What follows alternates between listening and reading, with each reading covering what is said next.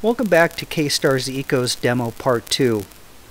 In this video we will continue where we left off from Part 1.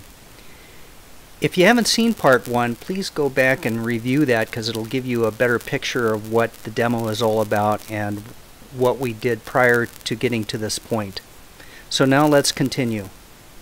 We focus the camera. Let's go ahead for this demo and pick a target. So I'm going to go over here and we are going to go to the, let's see here, where is this? Should be fine. I'm going to go over to the Veil Nebula. So I am going to skew over there. So the mount is going to track over. Here comes the telescope. And the next step I'm going to do is solve. So what we do is we go over to the, not the alignment, the alignment tab, and go ahead and just solve and capture. Everything should be set up for the last time we did this. And again, it'll go through the starting the solver, capture the image, starting the solver, and then come up with a solution and move the telescope to center to the target.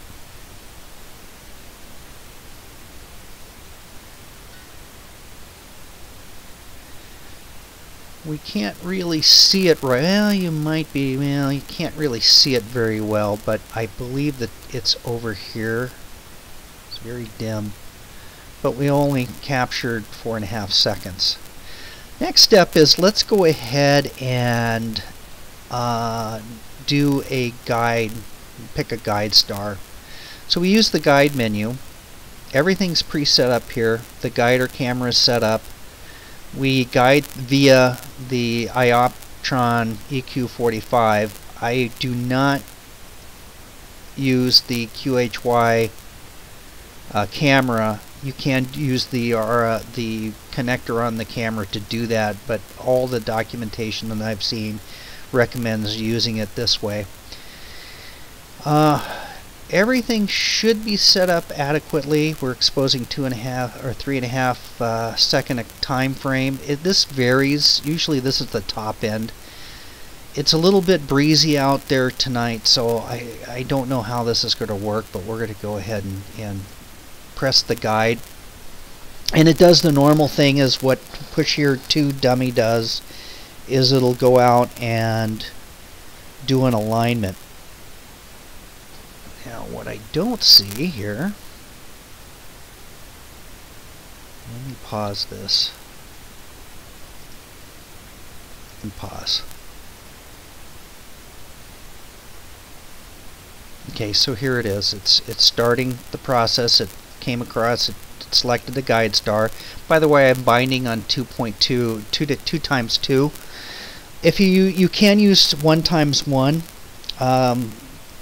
and the only issue that I found with the 1x1 bind is you can't see it in the status menu very well, or it doesn't show up at all, and I'll explain what that is in a minute.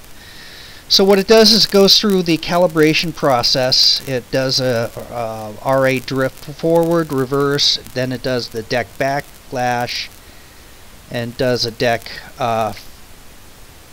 drift forward and a drift back, and once it's satisfied with everything, it'll start guiding.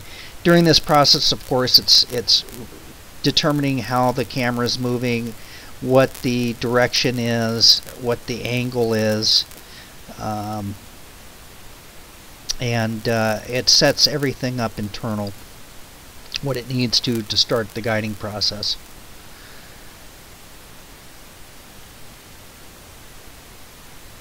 There is a calibration tab over here that shows, and let me bring this up a little bit, that shows you how it tracks when it does the calibration and how far it moves.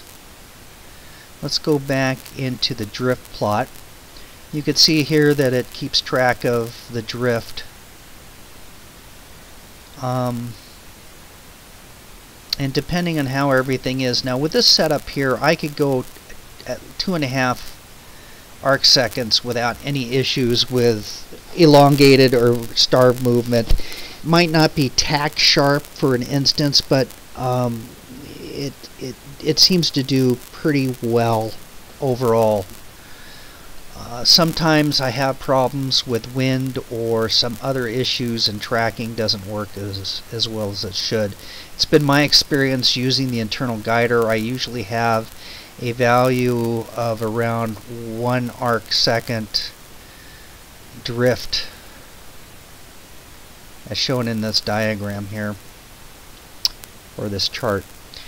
Okay, so it's guiding. Let's go over to the camera settings so you can see how the camera is going to be used. Now I'm just going to do a captured frame, and I'm just going to do a simple capture right now. I'm going to do a 30-second exposure only, and I'm just going to do a preview capture.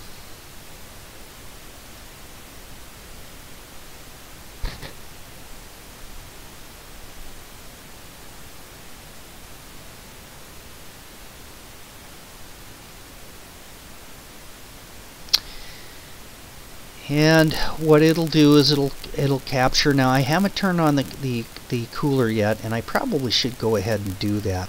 And the way you do that is you go ahead and select the value where you want the temperature to run. I'm going to run tonight at -20 degrees Celsius. There's our image, by the way.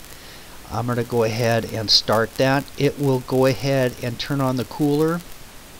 I'm also going to click on this, which says don't do any capturing until the temperature is reached, essentially. And let's see. Let me bring this kind of snuck behind. Here's what we just took. So this was a 30-second exposure, and as you can see, the Veil Nebula is being shown here. One nice feature is this is a it has a debear feature built into the viewer, so that's kind of a nice feature of this, and this could be set up different methods. I'm going to go ahead and X this out. It's still going to be continuing to cool down, and I'm going to pause here for a second. Okay, as that continues to cool down, I'm going to show you the toolbox type summary. I call it the summary window. As you can see here, it's a summary of the guiding, of the tracking status, of the focus, and of the capture. We're not really capturing anything, we're just waiting for the temperature to cool down so we can start capturing. Let's go back to the camera. There's some limit settings here that are useful. When you're guiding, here's the type. This is the type of image you're taking, whether it's light or a bias or dark or flat. This is your gain control for the camera.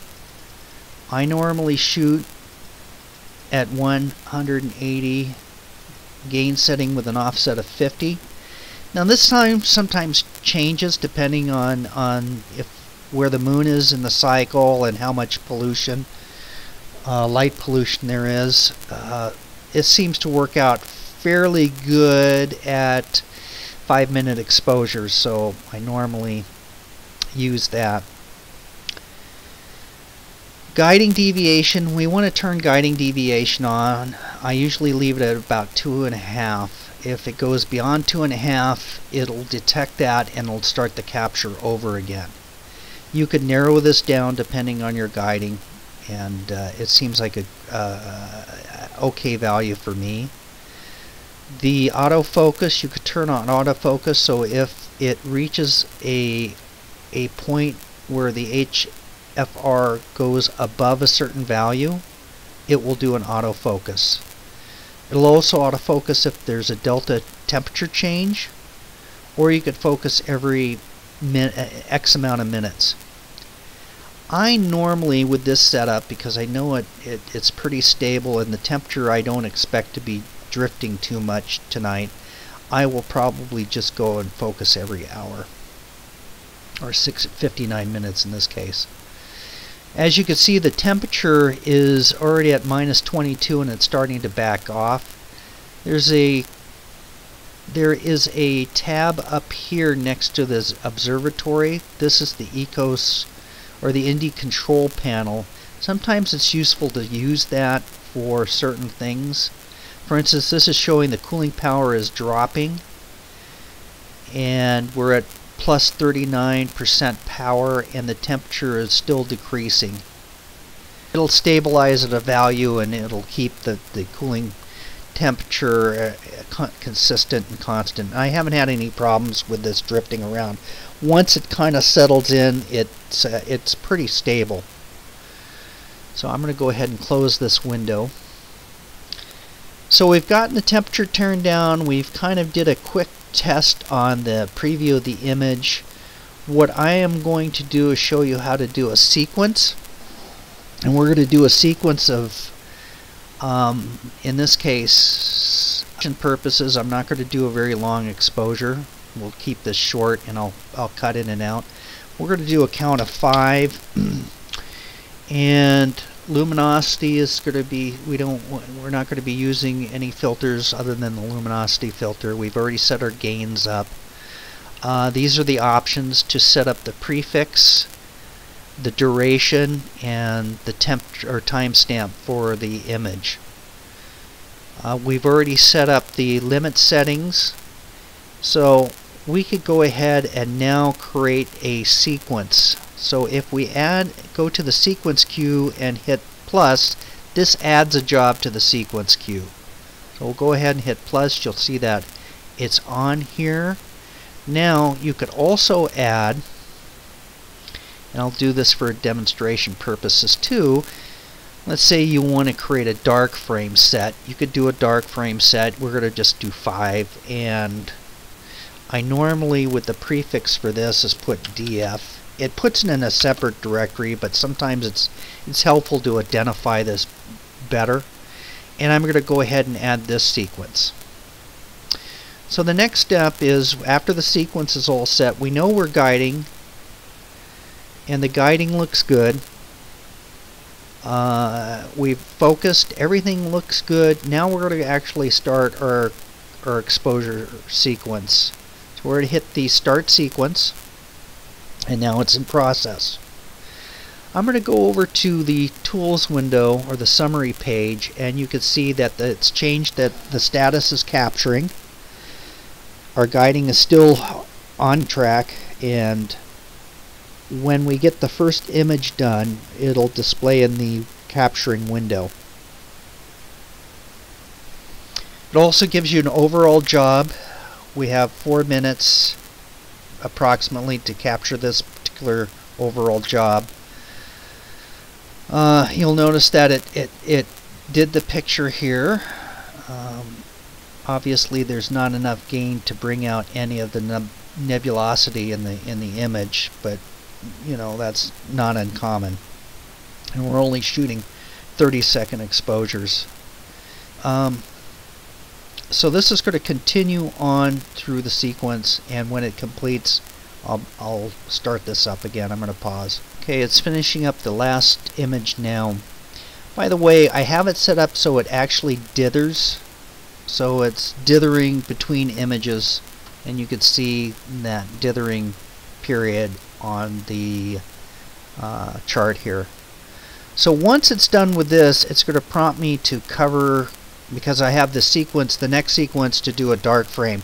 So I'm going to go ahead and cover the scope. So I'm going to put this on pause. I've covered the scope, and I'm going to go ahead and hit continue, and it'll start continuing the next sequence. Now if you had an automatic cover, it could be triggered to automatically cover your objective lens for a dark frame. I don't have that. I have to run out there and throw the dew cap on and complete the sequence. Sometimes I wait till the end. I don't always tie in light images to the dark frame. There's no reason why you can't complete different images throughout the evening through a step-by-step process rather than taking all your image you want to take and using it this method. I'm just showing you this way because it's show you the capabilities of a sequence queue and what you could do with a sequence queue. And it's doing its dark frame capturing right now. When this gets done, it's doing dark frame capturing, there is a statistic window, and it basically shows you what your evening was about and what your telescope was doing during this period of time. You can see here where we're capturing. Guiding is up here. The blue, I believe, are dithering periods, or they're not guiding periods. You could see where we did an alignment. So you could use this as a reference going back at a night and take a look at what your telescope did during the night. It also provides the guiding statistics over here. That's another nice feature. And then the only thing else we need to cover, the scheduler is another very powerful tool that allows you to schedule multiple targets through the night. And essentially, once you've set this up and started the process, you could go to bed and come back in the morning, and it's completed.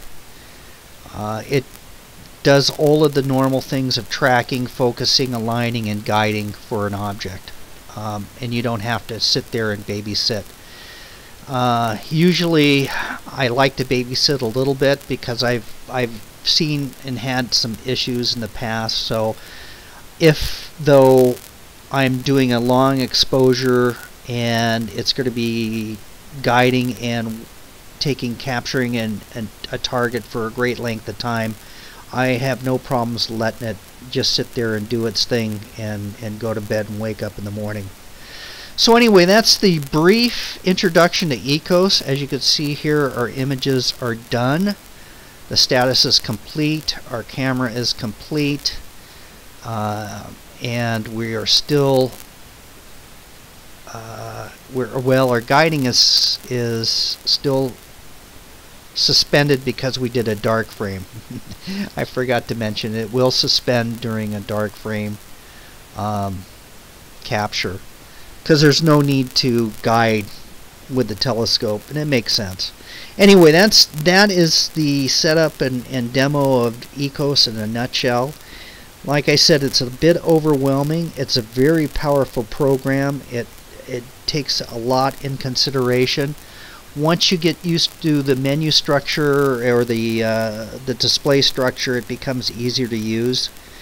I'm very happy with it, and I support the Ekos Indi Lib software. It's a great software, and it's amazing what the guys have done with the software. So that's my demo. If I think of anything else, I'll kick back on here and we'll edit it in.